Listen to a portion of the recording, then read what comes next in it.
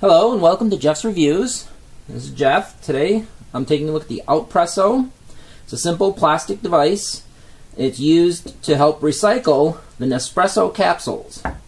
These are the boxes they come in. These are the Nespresso capsules. Here's some used ones I've been saving up since I got the Nespresso U. They also recycle the Bialetti I Caffe dItalia capsules. Both capsules are made of aluminum. They have the coffee inside with some little filters. And what the Outpresso does is it opens them up and gets the coffee out. You just put it in there. Whoops, it's upside down. Sorry. You put it in there, and the Nespresso fit in a little ridge. And you just squish it down. And what it'll do is it'll open it up, and then you can just dump the coffee out. And you should really do it when they're dry. It makes it come out a lot easier. And you can also pick out, if you can get it, the paper filter that's in there. Sometimes you might not be able to get it out. And I've already done some Bialetti. They work pretty easy. I'll do another Nespresso.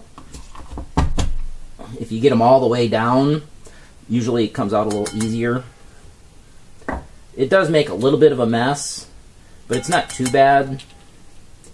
I'm going to take these in and see if I can get some money back for them to recycle.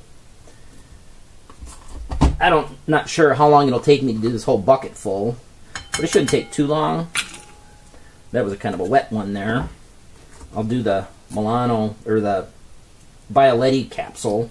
It doesn't fit in the groove, but it does get the coffee out. What I'll do is I'll run these under some water to rinse them out a little bit. I've already talked to Outpresso and sent them some Bialetti capsules. So I'll see if they're going to work on another model for the Bialetti espresso machine. But there's only a few of them. It does make a little bit of a mess, so you kind of have to use a drop cloth or something, or clean up your mess after you're done. But that's the Outpresso. It's a pretty simple device for recycling your Nespresso capsules.